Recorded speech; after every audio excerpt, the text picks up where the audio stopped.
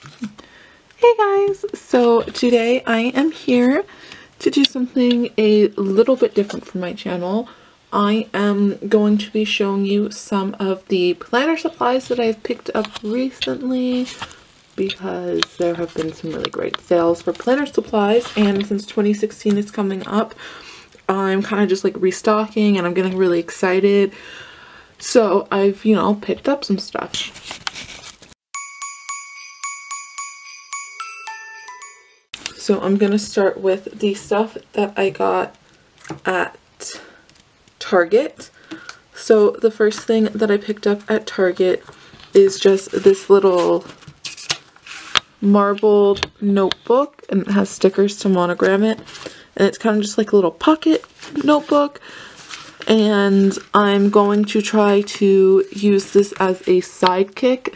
I've seen them around a little bit, and it's something that I'm going to consider giving a try, like a little mini travel size bullet journal that I can keep with me in my purse just to quickly jot something down.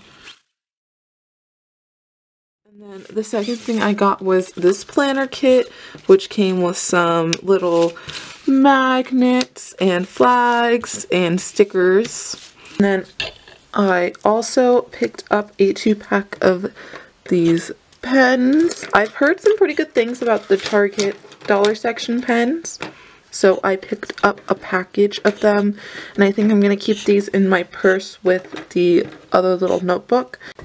One just says think big, and the other one says start today, and they're just little ballpoint pens. I haven't tried them out really yet to know how they write, so hopefully I won't be let down.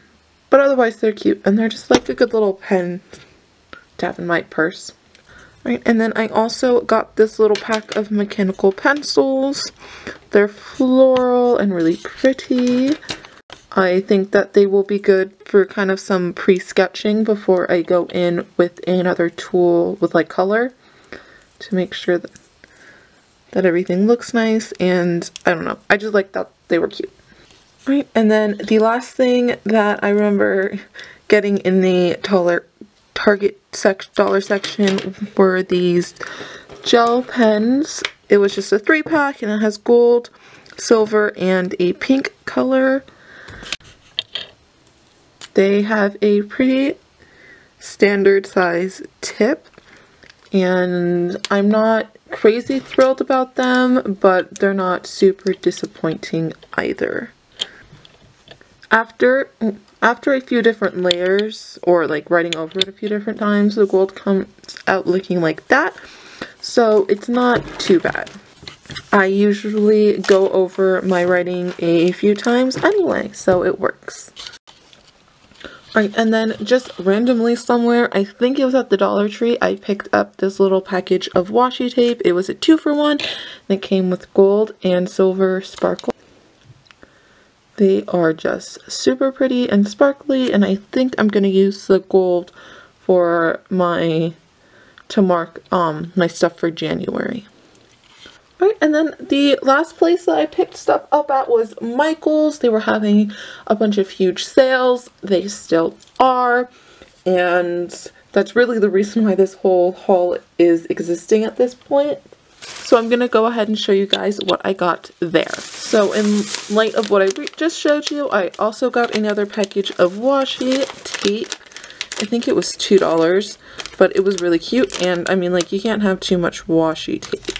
It just looks like this. It's kind of a light pink color, and it has gold foil bows on it, and I thought it was really precious and something that I could use at some point. I feel like I could use this for a lot of different needs.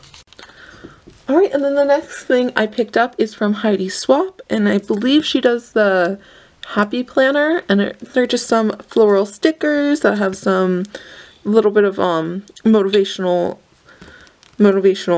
wording with it, and I thought they were really pretty. They'd be really cute little decorations for like in the springtime, and they were on sale for like $1, so I couldn't resist. Also from Heidi Swapp, I picked up this little notepad I'm going to use for inserts. It's perforated, and it kind of goes with the stickers.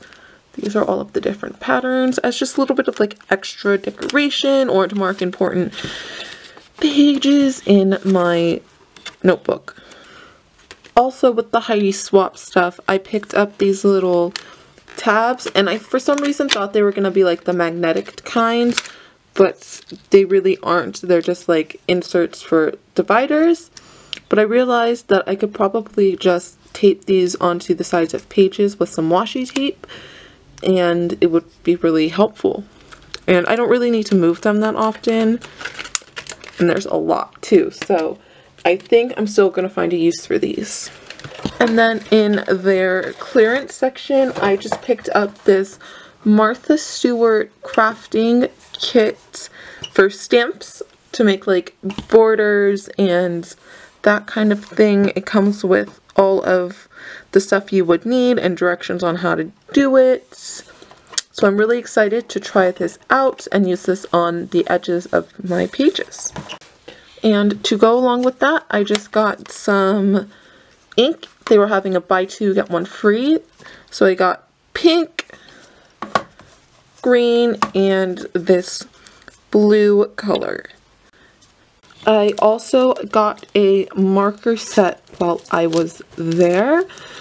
It's all of these markers in the different colors and everything. It said that they were brush markers, but when you look at the tips are kind of more of just a felt tip. They're not really brushy, and I kind of practiced writing with them last night. I'm not super thrilled, but maybe with more practice, I will be better with them. Okay, and then the next thing that I picked up were these watercolor pencils and some brushes to go with them. And it's just something that I really like. I've tried to do it in the past and I wasn't successful.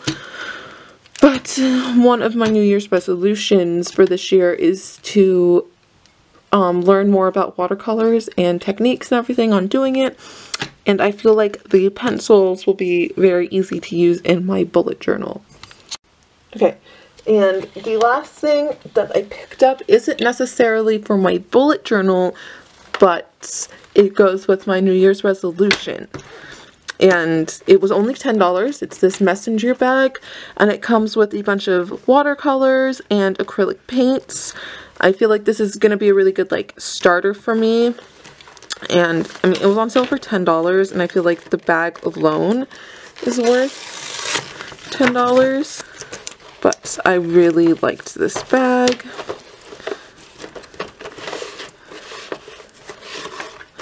And here is everything that it comes with.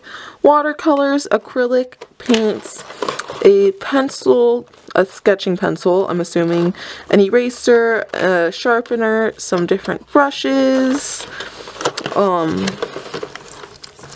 then there's, I'm guessing this is, oh, a watercolor pad to practice on, a little one, and then techniques and tips and tricks. So I'm really excited to try this out and learn how to water paint this year. I feel like, yeah, this will be a really good transition or like starting point. It's really basic and simple, and I didn't have to spend like a whole bunch of money on something that I might not enjoy or be any good at. And I can also use it for my bullet journal. And if not, I got this really great messenger bag out of it. So I hope you guys enjoyed this video, and don't forget to subscribe because I have a bunch of stuff that I am planning for the new year as far as like planning goes and my bullet journal, and I don't think you guys will want to miss it. So I will see you next time. Bye!